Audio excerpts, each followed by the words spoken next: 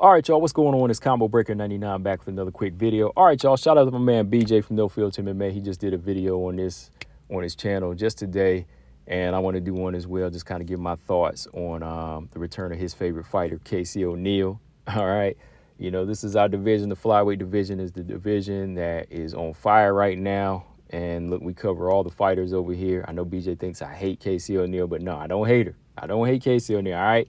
Look. I'm a little harsh when it comes to critiquing her, but hey, you know, I still like this division as a whole.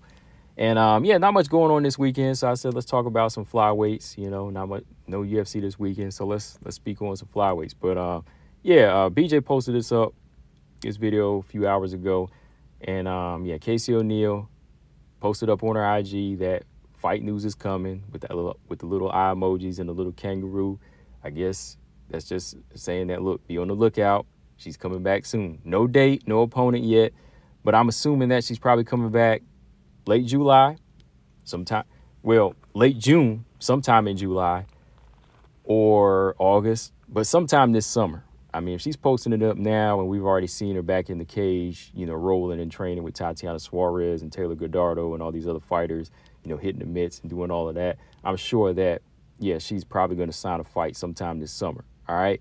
So I just wanted to talk about who I think she should be matched up with, who I think it's going to be at this point. All right. But yeah, like I said, look, BJ, look, I don't hate Casey O'Neill. I just think that there's certain levels that she needs to reach before we can actually put her in there as a threat. Of course, she is a top 15 fighter, but, you know, right now she's at the bottom, and I honestly don't see her beating any other top 15 fighters. You know, maybe Jasmine. That would have been a good fight. But other than that, I still think that Casey O'Neill has a lot of work to do. And there's nothing wrong with that. She's only 26 years old. You know, she hasn't even hit her prime yet, you know. She's coming off of two good losses because those are fights that she can learn from. And I knew she would lose those two fights because those fighters that she fought, they're well-rounded. You know, those are two good, well-rounded fighters with good takedown defense, good striking, good movement that's going to force her to work. And I believe that with those type of fights on her resume, they're only going to make her better if she's learning from it. And I think Casey O'Neill has nothing to be ashamed of with losing those two fights, you know. So with that being said, I think with Casey O'Neill right now being number 14, I think, yeah, it would definitely be wise for them to match her up with somebody 15 and below. Of course, not Jasmine now. I did want to see her in there with the number 15, Jazzy Vicious. That would have been a good fight. But now Jazzy, she's lined up to take on Viviane Araújo in July, right?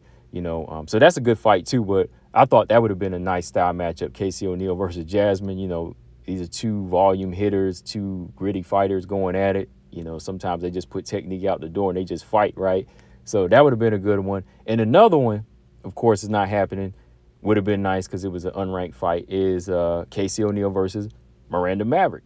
And, you know, that was one that I say that's a good one too, because a little while back I just did a video. Miranda Maverick made that call out. You know, she said, I want to fight Viviane Araújo or I want to fight Casey O'Neill. You know, so she did call out Casey O'Neill. You know, she wanted that number 13, number 14 spot at the time. So, yeah, that would have been a good one. But Miranda Maverick taking on Tracy Cortez now. But it's definitely got to be somebody unranked.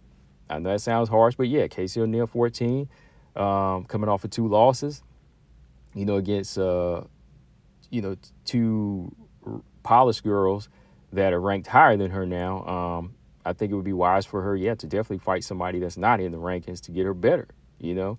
And I think that the best fights for her right now would be, like I've been saying since a couple weeks ago, Veronica Hardy. Since Veronica Hardy beat J.J. Aldridge, I think that would be a good fight for her. Definitely a good fight for Veronica Hardy for entering the top 15.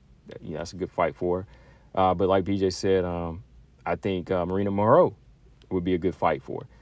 I don't want to give her, like, throwaway fights or fights where girls are just coming in, like Petrovic or something like that, or Teresa Bleda, because they're still growing themselves. But I think that two dangerous unranked fighters right now would be Marina Moreau and Veronica Hardy. Why? Because I think those are two fighters that she could beat, but I could also see them beating her, which means they are a test for her. You know, I think Veronica Hardy's got that movement. I think she's got that deceptive power, those sneaky head kicks and that straight left hand and just that overall movement.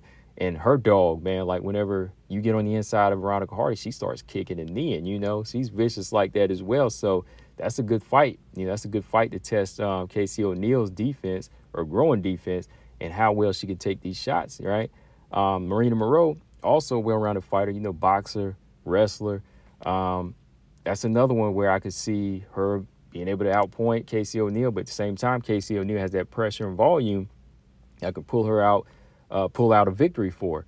But in order to get any, in order to get a victory over either of these fighters, there's got to be some changes in Casey O'Neal. And the number one thing I got to say with Casey O'Neal is her defense. You know, that defense is what cost her victories against Maya, because Maya just outpointed her, soundly outboxed her and outstruck her and outpointed her. And then Ariane Lipsky put her on wobbly legs with them big right hands. You know, you can't go in there trying to fight these two fighters like Roxy. You know, you got to adjust. And I think that's the one thing that she needs to do. Like, she has high volume, good long punches, but Casey O'Neal needs to fully extend her punches. You know, she needs to fully extend and not lead with the face. She's got to take her head off the line, just those little things like that in order to get past these girls. So, yeah, she could win against a Veronica Hardy, Marina Moreau, but these type of changes have to be made to get these victories. And that's where I could see them beating her. Like, if she doesn't improve her defense and she doesn't fully extend her shots and she doesn't get physically stronger. Like, strength is really key in the flyweight division. Like, every girl that's made it up to the top or gotten the title shot has gotten physically stronger. And that's something I'll talk about in another video down the line here. Like, to compete at flyweight, you got to be well-rounded, but you got to be physically strong as well. Like, all these girls that are at the top, got title shots, are physically strong. Valentina was physically strong.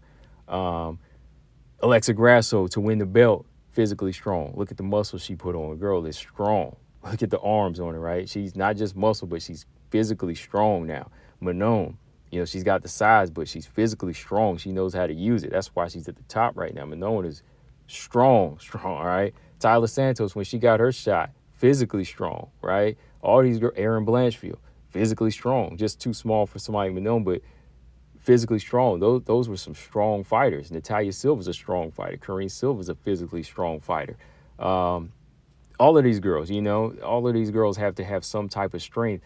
That's why I kept saying, even with fighters like Rose, she has to fill out in this division, not just be bigger, but she's got to be strong to hold her own, you know. You just got to have that. So hopefully Casey O'Neal, you know, that's something that they're working on, strength and conditioning, you know, get her core tighter, get her stronger. Her legs got to be solid. You got to have that solid foundation, and the legs will help bring power. The legs will definitely help bring power, you know, because legs are stronger than the arms. You know, they're bigger muscle than the arms, you know. So, yeah, I just think that those are some things that Casey O'Neal needs to work on: physical strength, defense, extending her shots out all the way. I know she does, but I'm just meaning to the point where, you know, she's not getting hit in the face, because she's got a long reach. You know, Casey O'Neal's got a long reach for this division. What is it? Hold on, let's see here. Yeah, she's 5'6", and her reach is a 69.